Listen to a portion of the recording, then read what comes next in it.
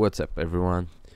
Today we're here because Rocket made a Devblog yesterday and I wanted to cover it, so here we go. Zombies now spawn centrally on the server, so there will be a better control over the zombie spawns.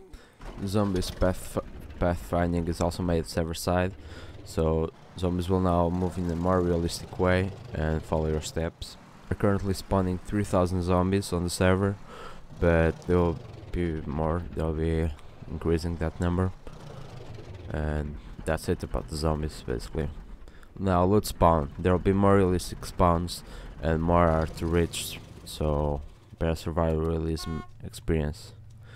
Now loot spawn inside cars, and you can open the doors on the cars that are wrecked outside, so you can gather your gear. Interiors are looking more realistic, like someone actually made them, so it's cool. And as in the mod, now you drop a empty can if you eat or drink something. The movement, the animations are looking more realistic. The zombies that we saw were all the same, but they look more realistic. The player also looks more realistic. Talking about the player, you can also customize your player a lot, so that's really cool, because in DayZ the only thing you can do is put up a ghillie and that's it. Now the inventory, I know a lot of you don't like the inventory. It's hard to look at, it's hard to move around, but it'll be a Minecraft like inventory, so you can choose the 9 items, then press from 1 to 9 to choose them and use them, which is actually really cool. Now the map, I love the way they're making this.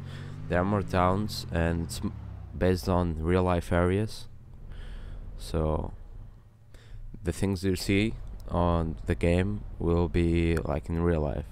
Now about the ambient life, they're taking inspiration from Armor 3 grass, and they're also trying to implement something really cool. That is that items, for example, if you eat something you'll drop empty can, and that empty can will store your DNA, fingerprints, and your smell and all that stuff, so you can use the dogs to look around for people, and people can use dogs to look around for you.